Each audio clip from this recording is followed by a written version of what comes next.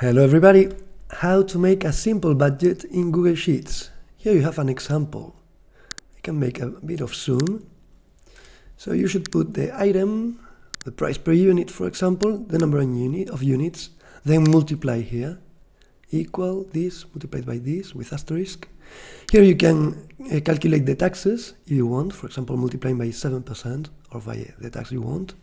And here you put the sum of these two, the addition. And this would be every row. I also inserted images with the products. That's it. And here if I go down, many other products, and at the very end I have to make the total cost. How to do it? Okay, I would do the sum of all these. That's it. This is the price without taxes.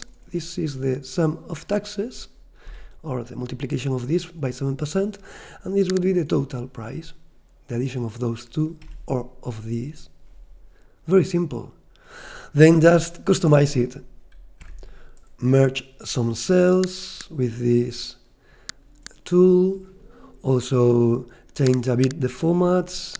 Use bold, for example, and also prepare borders here. And for example, use alternate colors. Here, format, alternating colors. That is what I chose. And I also marked footer and header. Okay, this is an idea. Here you can see the formula, show formula. Okay, see you next time.